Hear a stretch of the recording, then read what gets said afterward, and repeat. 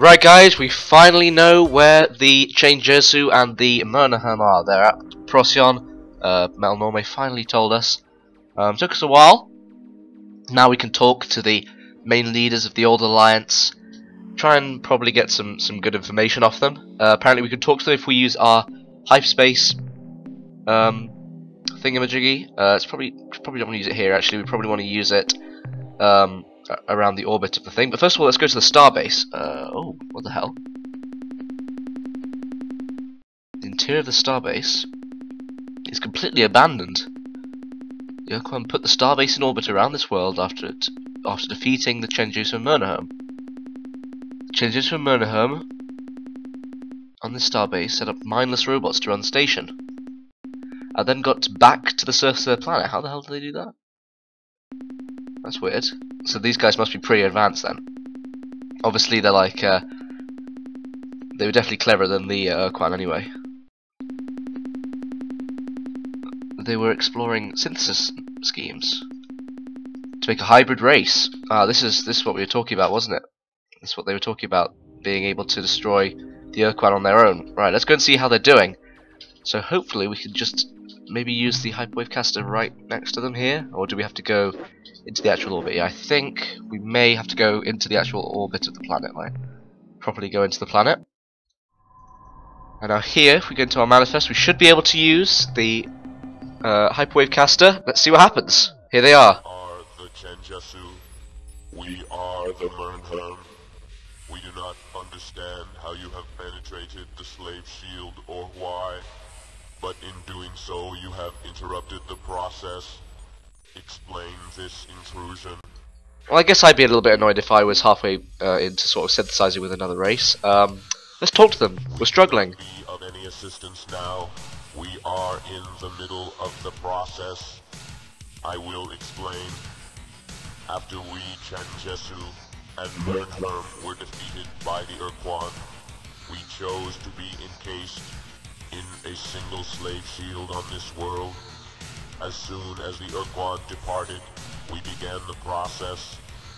We initiated a synthesis of our two species, our two cultures, one crystalline, the other purely mechanical. This process, fueled only by the radiant energy of our sun, will eventually produce a new hybrid race.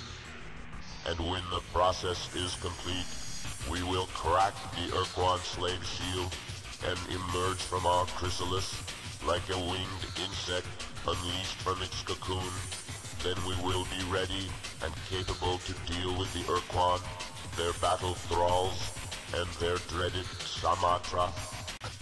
Are you kidding me? Can't you just help us now? Give us a little bit of information, some tips, how to destroy the, or maybe how to free you? That'd be pretty helpful. Let's ask them why they can't just give us some help, information, anything. Synthetic hybridization of the Chenjesu and the Mmrnmhrm species will require approximately 35 of your What? years. This extended duration is necessary because our synthesis mechanisms are dependent exclusively on the light of our sun for energy. Okay, well, 35 years, I'm not waiting for that long, even with the time in this game going reasonably quickly. That's a long time. That's like, what is that, 2192? No, I'm not waiting until then. Surely we can speed this up. Theoretically possible, but it would pose a great danger to us. The process must be executed as planned, or it may fail catastrophically. We would be destroyed. Well, if the Kohr-Ah are going to win the doctrinal conflict and destroy all of the planets, then it's probably worth the risk. And also the Shufix, he did say that they saw something putting out a huge amount of light near Mycon space, so we're definitely going to have to go and check out what's going on over there. Though your ship's design is unfamiliar to us, we now understand that you are of human origin, and so we will share with you our reasons for accepting the status of Ur-Quan slave. In 2135, our great alliance burned within the crucible of sentience. Though our fleets of armed starships held back the hierarchy's grotesque armada for many years, in the end, The Ur-Quan unleashed a power upon us that was so overwhelming, we knew we would be annihilated if we did not submit. This unstoppable power, this ultimate weapon, was a huge starship, an unstoppable battle platform built by the precursors in the ancient past.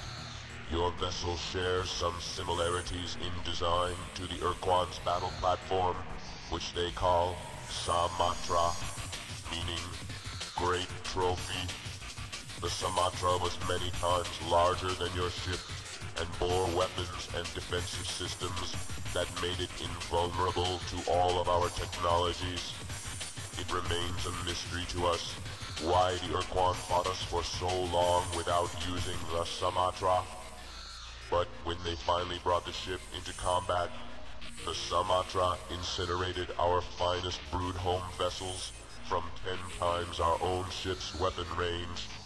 We had no choices beyond submission or devastation. Before the Ur-Quan arrived to accept our surrender, we sent one last message to your people, a message suggesting that your species do as we Chenjesu and Mmrnmhrm plan to do. We would accept the Ur-Quan's demands and become slaves until such a time as we found a way to destroy or neutralize the Sa-Matra. Well, that is brilliant, isn't it? We now have to face a massive super battle platform as well as all of the Ur-Quan. Yeah, we're going to need some advice from you guys. Wisdom is available. Detail your need. Well, the main thing is, how do we defeat the Ur-Quan? I think that's the main question here. You must find some way to destroy the Sa-Matra. To do this, you will need a powerful weapon capable of destroying an entire planet. But that is not all. You will also require some way to distract the Ur-Quan to give you the opportunity to use the weapon. Ah, well, we have a Dinyari, so that would be useful. What do they think? Do they think this could be a chance to sort of distract the Ur-Quan? We also need the bomb as well, but this is a step forwards. Is it Mr. Chenjesu, man? We know the Dinyari only from legend, where they are described as the embodiment of evil and cruelty.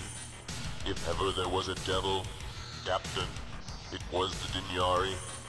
However, if in fact the creature you possess is one of this ancient breed, its mental power may be useful to help confuse the Ur-Quan. Okay, so that's all they have in terms of help. Here is a painful intrusion. We will always provide advice whenever you request it, Captain. Okay. Goodbye, Chenjesu. See you later. Goodbye, once and future ally, human. When the process is complete and we emerge from our chrysalis, I shall tell your grandchildren of our conversation this day.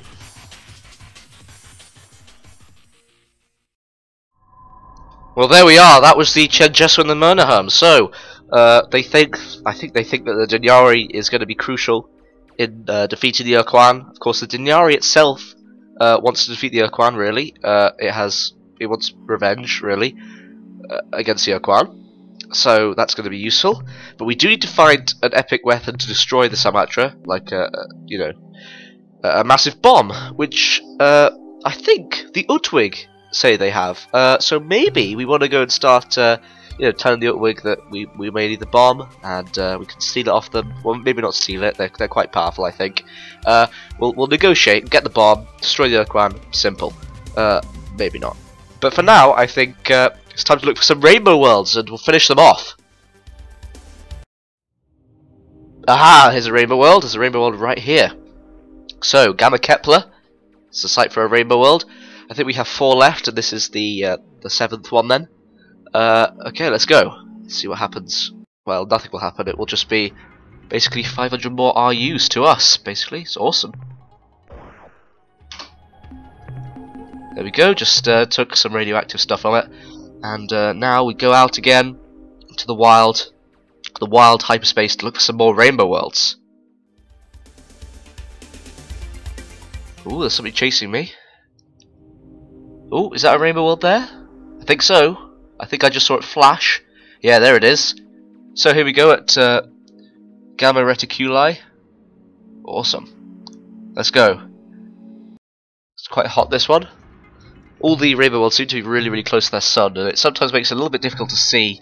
So I don't know if it's like a little a way the game loads in the planets or something, but you know, if it wasn't for that, then I think I'd miss quite a lot of rainbow worlds, to be honest. Oh jeez, a lot of stuff chasing me here. Oh no! Oh dear. Okay, I think this may be Ur-Quan because we're pretty far into Ur-Quan space here. We could take them down though. Yeah, here we go. 3 Ur-Quan. Okay. I think we could do it. There is something wrong here.